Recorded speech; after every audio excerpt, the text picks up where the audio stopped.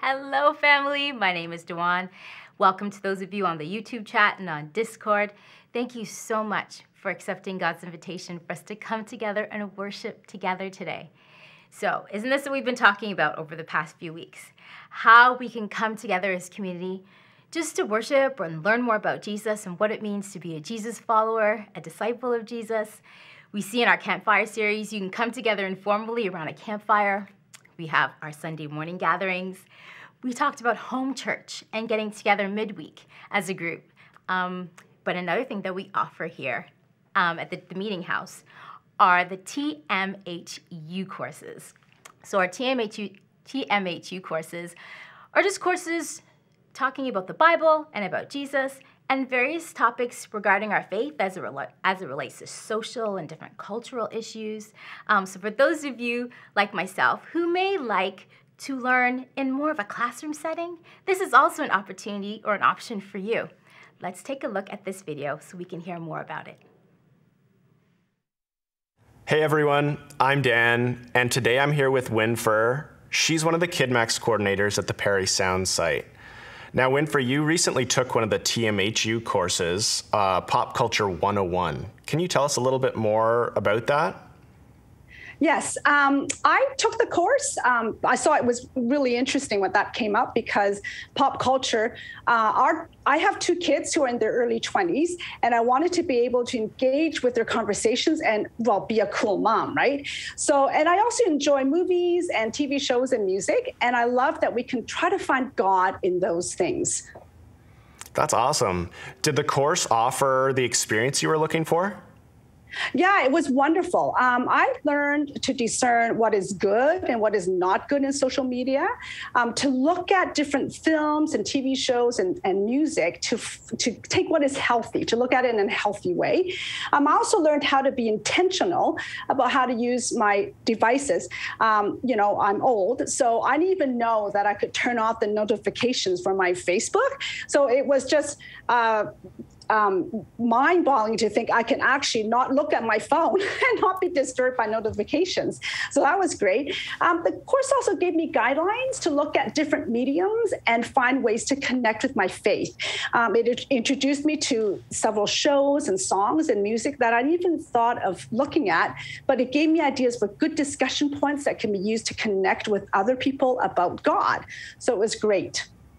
That's awesome. I, having just recently discovered how to turn off notifications myself, can attest to how amazing that is. If people are on the fence about these TMHU courses, what would you recommend that they do? I would say just look for one that you'd be interested in, try it out. I found, because I also lead a home church and I'm a KidMax, one of the KidMax coordinators, it was wonderful just to sit at a course on something that I didn't have to organize, I didn't have to prepare for, and just attend and be blessed and learn. So that was one of the wonderful things about the course. And being online too, I could do it anywhere in my home, and you know, it doesn't matter where I am. It was wonderful. Thanks again for sharing, Winfur. If anyone is interested in taking these TMHU courses, you can find them at themeetinghouse.com. Talk to your home church elder, talk to your local pastor about some of the subjects that might interest you, and please take advantage of these resources that are there. Thanks again, Winfur, and we'll see you all next time. So yes, doesn't that sound cool? Some of the courses that we offered were Bible 101, Jesus 101, the Disciple Maker. There was a lot of courses that we offered through the TMHU. And you know what? It wouldn't be possible for the development and delivery of these courses without your faithful giving and generosity. So we want to thank you so much, family, for continuing to give. And we also want to encourage you to look forward, stay tuned for more of these courses, and keep your ears open for what's going to be offered, okay? So once again, like I said, thank you so much for your generosity and your faithful giving. That helps us to offer these courses. And also, I also want to say, if you'd like to support or give a one-time gift towards us, feel free to visit themeetinghouse.com/give. Okay, so now it's time for us to go into a time of musical worship and also for teaching. Today, we're going to be hearing from Eric Versluis. And Eric is our Ottawa lead pastor. He was also one of the instructors for Pop Culture 101. So I'm really excited to hear from him this morning. So before we step into a time of musical worship, let's just pray together. Dear Lord, thank you so much for this opportunity for us to come together and worship you. I pray right now that your Holy Spirit will just calm our hearts and our minds and prepare us for that which you have for us today. In Jesus' name I pray. Amen. Welcome. Happy long weekend. We're going to engage in some musical worship right now if you want to stand and join us.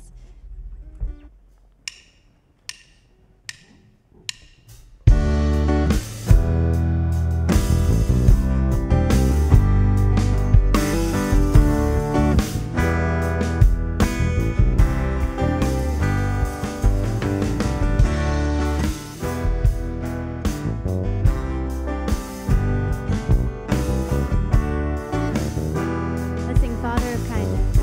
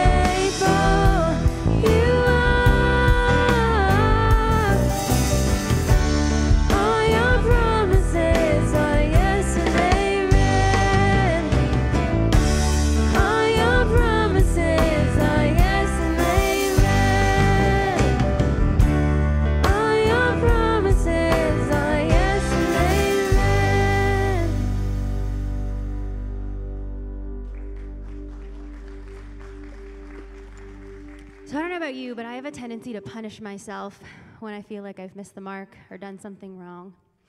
And I like to take myself out of God's presence because I feel so unworthy. And I'm so aware that I don't deserve His grace and His love. And sometimes I just feel so broken. But then I remember the longer that I'm focusing on myself and how bad I feel I've been, it's a longer amount of time that I'm not actually letting God use me or renew me or restore me, and I'm not really serving Him.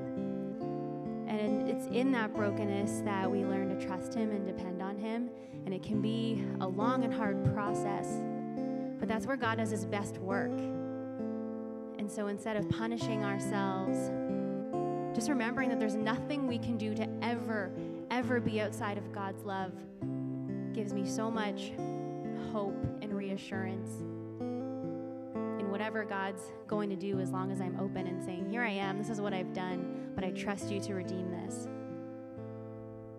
And it's when we are weak that He is strong.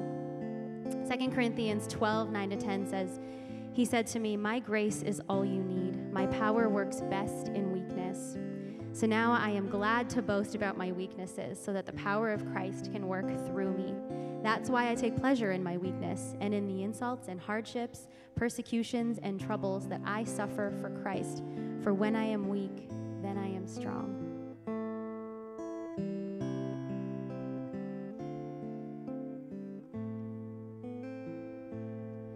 Will your grace run out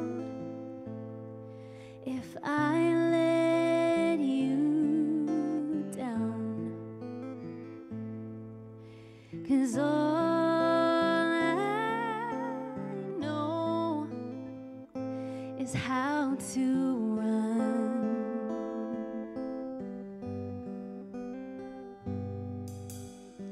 'Cause I am a sinner. If it's not one thing, it's another. I'm caught up in words, tangled in lies.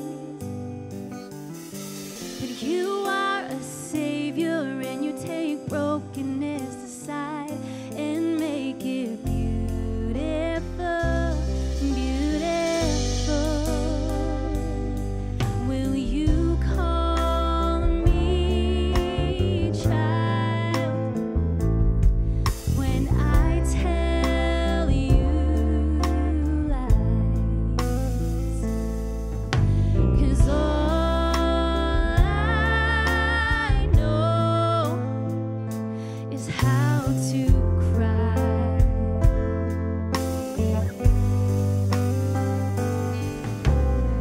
'Cause I am a sinner. If it's not one thing, it's another. I'm caught up in words, tangled in lies.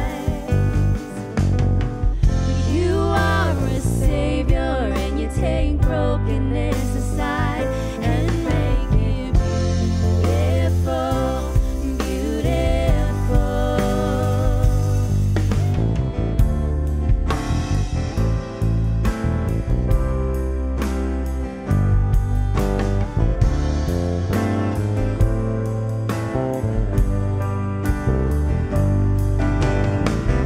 You make it beautiful.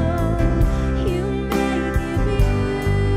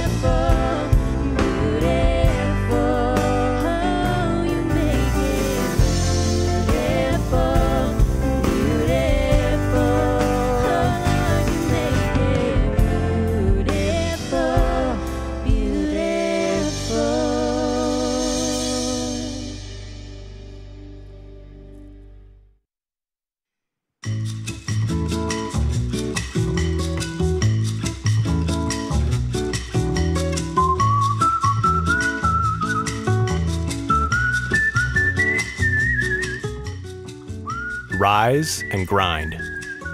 The internet. So the Egyptians made the Israelites their slaves. They appointed brutal slave drivers over them, hoping to wear them down with crushing labor. They forced them to build cities of Pithom and Ramses as supply centers for the king. But the more the Egyptians oppressed them, the more the Israelites multiplied and spread, and the more alarmed the Egyptians became. Exodus chapter 1, verses 11 to 12. I spent my whole life trying to make it, trying to chase it. Kendrick Lamar. So the Egyptians worked the people of Israel without mercy. They made their lives bitter, forcing them to mix mortar and to make bricks and do all the work in the fields. They were ruthless in all their demands.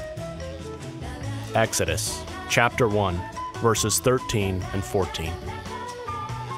Adulthood is saying, but after this week, things will slow down a bit.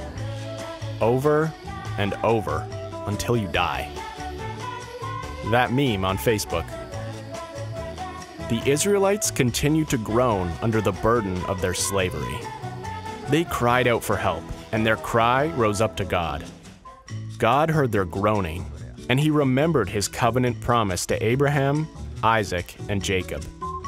He looked down on the people of Israel and knew it was time to act. Exodus chapter 2, verses 23 to 25. No days off. Every Instagram influencer.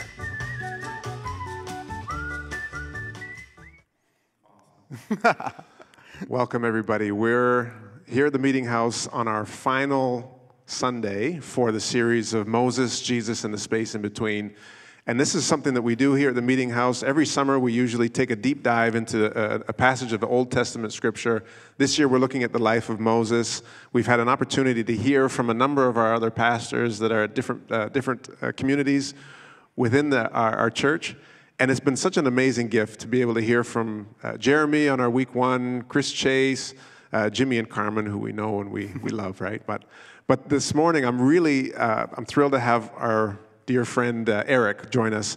He's the pastor from our Ottawa community, and we get an opportunity to experience what people in Ottawa know, people who get to work with Eric know, is that he's an amazing guy and is filled with insight. So I'm just happy to, can we welcome him? Like give her a proper welcome. I'm so happy, really happy that you're here with us this morning, and excited to hear what you got to share with us. So I'm excited to be here too, Quincy, and excited to be with all of you. No days off. No days off. No days off. No days off. No days off. No days off. This is the mantra of our hustle and grind culture that tells us that no days off is the way to get what it is that we think we need and to become who we want to be. No days off. No days off. This is the mantra that we tell ourselves. That it's the way that we get what it is that we long for to achieve our goals. And we feel like if we stop for even a moment, for even a day, we're going to fall behind. No days off. No days off. Now, I don't mean to brag, but at the beginning of July, I did take a bunch of days off. Like 3 weeks worth, in fact. It was the first time I've ever taken 3 consecutive weeks of vacation. And that felt like a big deal, so I made sure to clear it with my Ottawa community and talk to the people here at the Meeting House and said, is it okay if I take 3 weeks? And they're like, Eric, it would be so great for you to take that time off and to rest and to take 3 weeks of vacation. It'll be so good for you. And I knew it was a long time to be off, so I worked extra hard to make sure that everything was taken care of while I was on vacation. And so I organized everything, made sure all my responsibilities were covered, and it was good. So I had permission, I was organized. I've never been so prepared to go on vacation in my life. And I got to the very first day of my time off, and it was probably about 10:30, 11 o'clock on a Monday morning. And normally my Mondays are filled with checking emails and a meeting or two. And I got to mid-morning, and I had not a sweet clue what to do with myself. I was so antsy. I was like, I should be doing something, anything. I was like, dusting the cupboards already, because I was just like, I need to be doing something to feel productive. I need to be working. And so I was like, this isn't going to work. I can't do this for 3 weeks. This is going to be terrible. And so I took my dog out for a walk, and there's a trail near my house, and I just went out, and I took some deep breaths, and I meditated and prayed a little bit, and just tried to figure out why I felt so anxious at the prospect of taking 3 weeks off when I had permission and when I had everything organized and taken care of. Nothing was going to fall apart without me. And I realized that was actually a little bit of the fear, was that actually nothing was going to fall apart without me. Nobody was going to need me. Nobody was going to miss me. I wasn't going to produce anything, so I wasn't going to have any value. And I realized that too much of my identity is tied into the work that I do and how people perceive it. And that my ego was actually going to miss out on that hit of I did something, I've achieved something, now I'm worth something. And so I actually had to sit down on a bench on this trail, and I had to write out a permission note to myself to say, Eric, it's okay for you to take 3 weeks off. Your value is not found in what you do, in what you produce, or in how people receive it. Your value, it goes way beyond that, and so it's okay to rest. It's okay to not do anything. No days off. No days off. Now, statistics tell us that no days off is not just a mantra, but it's actually the reality for many people. Recent studies show that about 40% of households right now, at least one person in the household is working a side hustle to make some extra money on top of their full-time job. Study that came out just recently in July says that right now, more people are working the equivalent of 2 full-time jobs than at any point since they began tracking the data in 1994. Those numbers don't count for the people who are putting in overtime, those of us who work from home and are putting in unpaid hours where we're checking emails at all hours of the day and responding to the requests for our time and attention.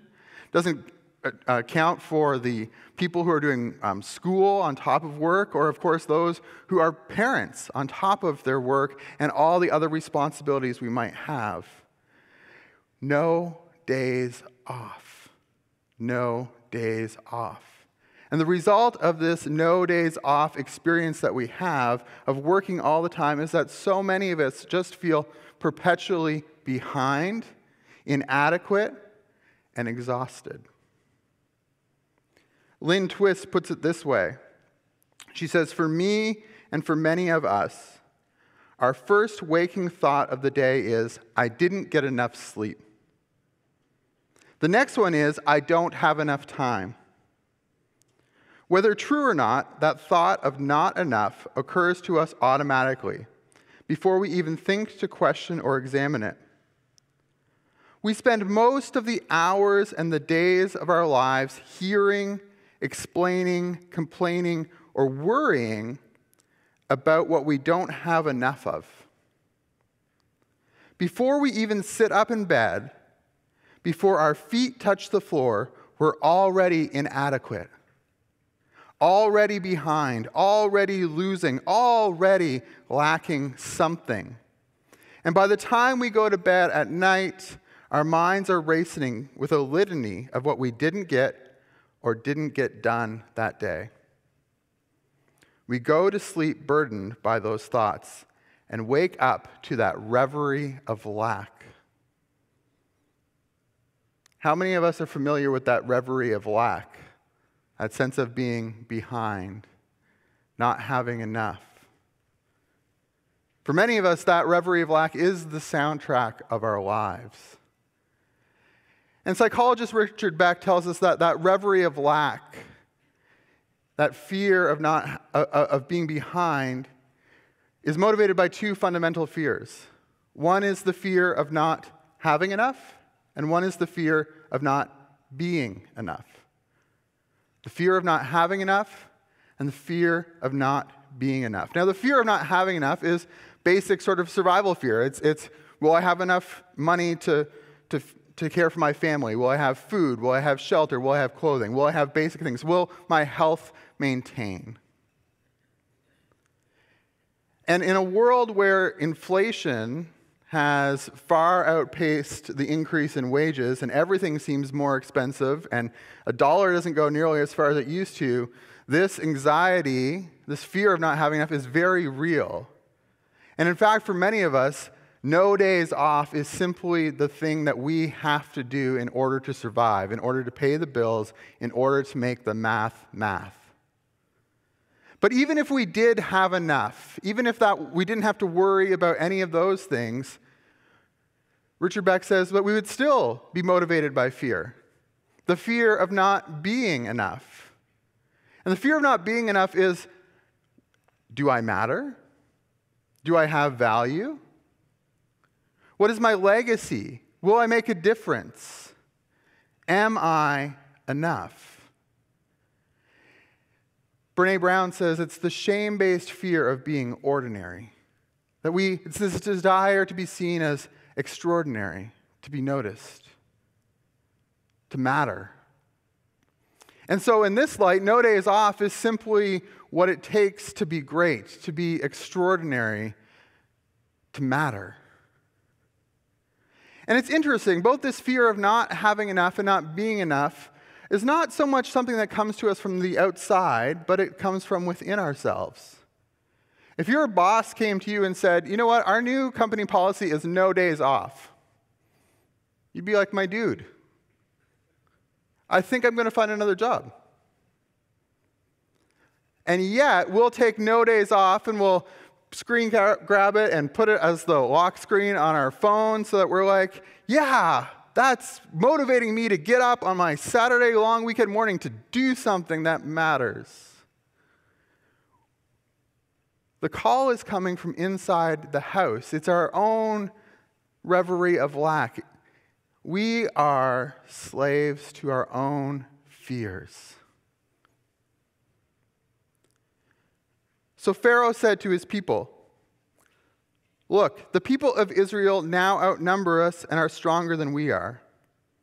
We must make a plan to keep them from growing even more. If we don't, and if war breaks out, they will join our enemies and fight against us. Exodus 1, 9-10. Now, what is motivating Pharaoh here in his decision to oppress the Israelites? Fear. There's a fear of not having enough. He's afraid for his survival. He's afraid that the Israelites are going to get too strong, too powerful, and they're going to overthrow the empire. And they're going to take all the money, they're going to take all the power, and they're probably going to kill him. So he's motivated by fear of not having enough. He's also motivated by the fear of not being enough. He has a legacy to protect. He doesn't want to be the Pharaoh who was in charge when there was a slave revolt and they overthrew the empire. They don't build pyramids for the guy who oversaw the end of the Egyptian empire. He has a legacy to protect. So he's afraid of not being enough. And so he comes up with this plan that, well, we're just going to make them work more. We're going to enslave them and oppress them and make them work. Because if they have to work to have enough, then they're going to be so busy on that they won't be able to rally and overthrow the empire. And so he just says no days off, and puts the Israelites to work. And the result is that the Israelites have to just work day after day after day in order to have enough to survive. And their entire identity, their entire sense of being enough doesn't exist because all they are slaves. That's their only identity, is their only value comes from the work that they do and what they produce. Excuse me. And so they find themselves trapped in this cycle of no days off. It's a literal type of hell. And there seems to be no escape. And so in Exodus 2, it says, the Israelites continued to groan under their burden of slavery. They cried out for help, and their cry rose up to God. God heard their groaning, and he remembered his covenant promise to Abraham, Isaac, and Jacob. He looked down on the people of Israel, and he knew it was time to act. Jimmy talked about this last week, how God is a God who rescues. The Israelites are crying out in their oppression of no days off, in their slavery, and God hears their cry, and he knows it is time to act. And so he recruits Moses, and he partners with Moses to help set the people free. And through Moses, God makes two promises to the Israelites. And what I love about these promises is not only are they promises to set them free from their slavery in Egypt, but they are also promises that meet the needs of the fears that drive all of us. The fears of not having enough and not being enough. So through Moses, God promises the Israelites new land. He says he's going to take them into the promised land. He says in Exodus 3:8, I have come down to rescue them from the hand of the Egyptians and to bring them up out of that land into a good and spacious land, a land flowing with milk and honey.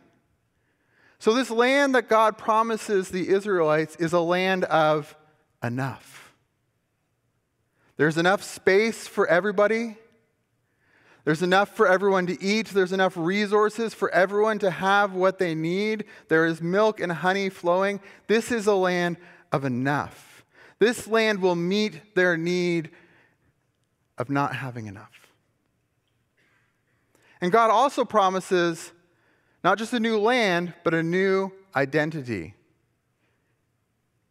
In Exodus 6:7, he says, I will claim you as my own people, and I will be your God.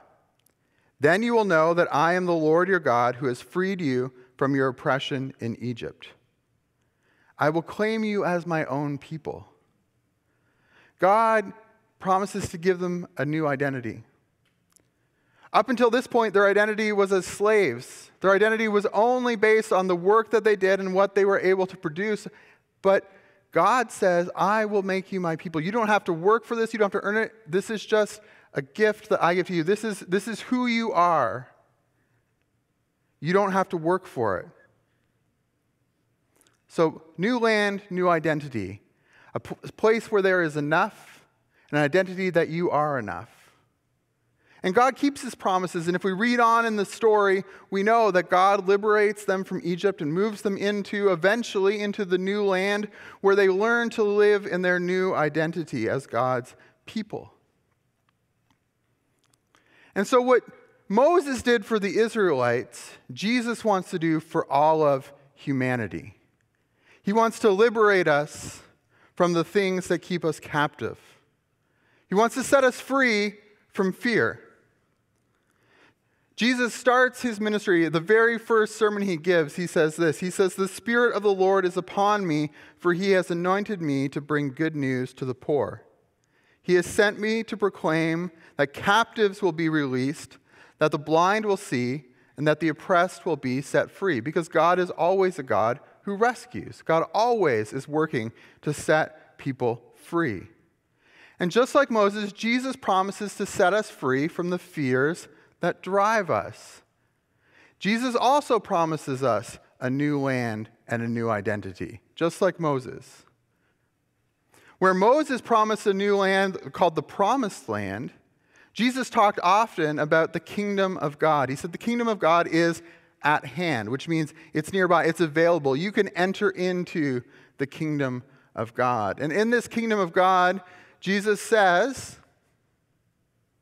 that you don't have to worry about what you're going to eat or what you're going to wear. He says you don't have to worry about having enough, because the primary guiding principle of this kingdom of Jesus is to love your neighbor as yourself. And when you love your neighbor as yourself, you're going to make sure that your neighbor has what they need. And your neighbor is going to make sure that you have what you need. And together, you're going to make sure that everyone in the community has enough. Everybody has what they need. So Jesus promises us a new land. He also promises us a new identity. Moses said, well, you'll be the people of God. Jesus says, I'll call you friends. But he also says you are the children of God, which I think is a beautiful identity because it's not an identity that we have to work for in any way. It just is inherent in who we are. Your kids, your son, your daughter will always be your son and daughter, and they didn't have to do anything to earn that. They just were born. And they're your son or your daughter. They're your child. And that's how Jesus says that we are, is that we are just the children of God. We don't have to work for it. Our value is not found in what we produce. It is just in our identity as children of God, created in his image. He speaks to the fears that drive us and meets that need and says, in my kingdom, if you follow me, you will have enough and you will know that you are enough. Now, this is a lot for us to get our mind around, so Jesus gives us a metaphor. He says, you guys should be like branches on a vine. What does he mean by that? Well, in John 15, he says, I am the vine, you are the branches. If you remain in me and I in you, you will bear much fruit. Apart from me, you can do nothing. Now, what allows a branch to bear fruit is not the work that it does, but what it's rooted in. That it's rooted in the tree, it's rooted in the vine. And when it's rooted in the vine, then it bears fruit. And the bearing fruit is the having enough, the being enough. It's doing what it's supposed to do. It creates abundance by remaining in the vine. Now, what does it mean to remain in Jesus? We often think about remaining as something passive. But to remain in Jesus is actually an invitation to an act of resistance. To remain in Jesus is to resist the lie that our value is tied to what we do or what we produce. To remain in Jesus is to resist the hustle and grind of our culture and instead practice rhythms of rest and stillness and quiet. To remain in Jesus is to resist the scarcity mindset that we have to hold on to what we've got. It doesn't make a difference if we make it or not. But, sorry. Thank you. Somebody got it. I appreciate that. All right. It doesn't matter that we need to hold on to what we have, but we can actually hold it loosely and share it with others. To remain is to trust Jesus when he says that you will have enough and that you are enough. And so to remain in Jesus is to practice rhythms of rest and stillness and quiet. And instead of the hustle and grind of the world around us. Because some of us need to hear the words of Jesus, come to me, all you who are weary, and I will give you rest. We need rest. We are living our lives with no days off, and it's unsustainable, and it's exhausting us. Some of us need to write ourselves a permission note to take some time to rest, to be still. Some of us need to trust that we have enough instead of always wanting more. Some of us need to take some naps. Some of us need to take at least some days off.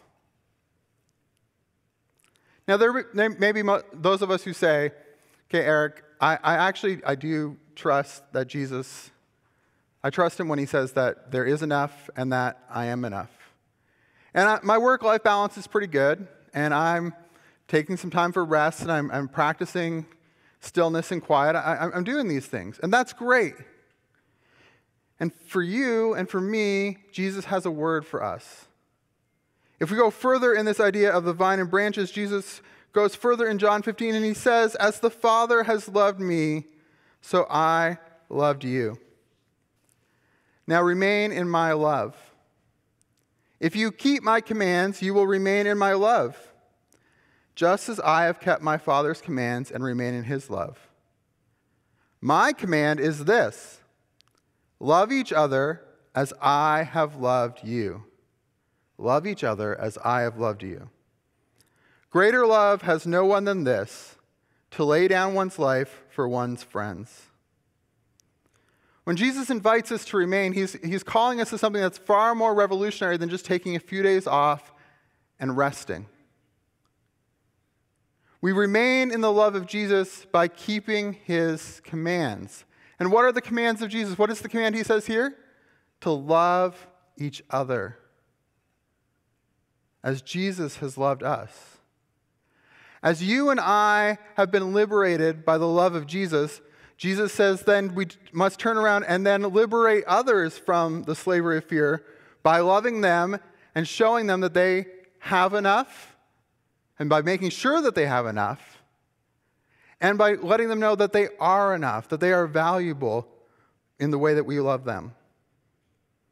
Because perfect love, the Bible tells us, casts out fear. The only way to liberate people from fear, to liberate ourselves from fear, is to experience the love of Jesus, and then we, in turn, take that love and we share it with others to set them free from the fear of not having enough and not being enough. And so, to remain in Jesus is not just to be still.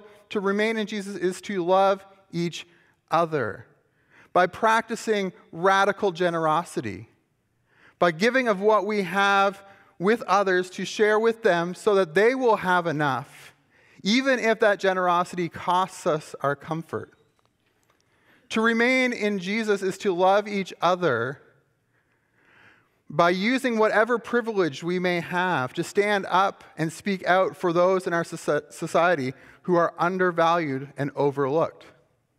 I think in particular today of those in the disability community, our disabled brothers and sisters, who their very existence speaks out against our cultural mindset that your value comes from what you produce and what you do, because their value is clear, even if they are unable to produce and contribute in the ways that our society deems as valuable. To remain in Jesus is to love each other by doing the hard work as a church of making this a safer space for people who have been victims to tell their stories. And that their freedom to tell their stories and to be heard in a safe way is good, even if that comes at the cost of our success as a church or our reputation. This is what it means to remain, to love each other, because a great test of how free from fear we are is how much we're willing to give up to love others well. I'll say that again. The great test of how free from fear we are is how much we're willing to give up to love others well. Because if we're holding on to it tightly, then we're still in the grip of fear. But when we're liberated by love, we will let it go, and we will not hold on to anything. We will follow the example of Jesus, who was willing to give up his life out of love for others. And he invites us to do the same, to love others as he has loved us. So to live a life free of fear is to live a life where you are willing to give up everything in order to help others know that they will have enough because you're going to care for them, and that they are enough because you love them and God loves them. And so as the team comes, I just want us to think about how, just in the same way that Moses liberated the Israelites from Egypt, Jesus comes to liberate us from the voice of fear that says there is not enough and that you are not enough. And instead, Jesus invites us to trust in these promises that we will have enough and that we are enough. And then to, in turn, as we receive that love and we are liberated, to then go and share that love with others, to make sure that they have enough and to allow them to know that they are enough. And so we started this talk this morning with a mantra of no days off. No days off. And instead, I want to give you a new mantra. And I would invite you to say this during the week, but we're just going to close our time by praying this together. And this new mantra is simply, in Jesus, there is enough. In Jesus, I am enough. And so I invite you to put your palms open and invite you to say with me, in Jesus, there is enough. And put your hands to your chest and say, in Jesus, I am enough. In Jesus, there is enough. In Jesus, I am enough. In Jesus, there is enough. In Jesus, I am enough. In Jesus, there is enough. In Jesus, I am enough. Amen.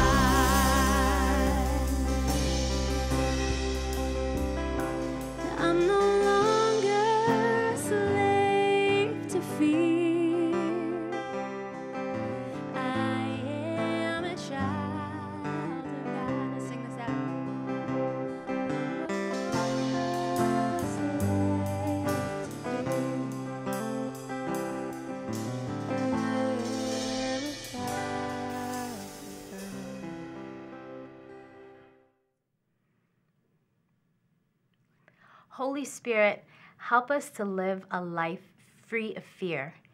And when we seem to forget, remind us that we are children of God and show us how to love well this week. Family, there is no scarcity in the kingdom of God. And let's come together this week in our home churches and unpack that further. If you want more information about home churches, visit themeetinghouse.com/homechurch. Okay, before we go, do you remember the mantra Eric shared with us? Can you say it with me? Let's put our hands out and remember, in Jesus, there is enough. Put your hands to your heart. In Jesus, I am enough. Go in peace.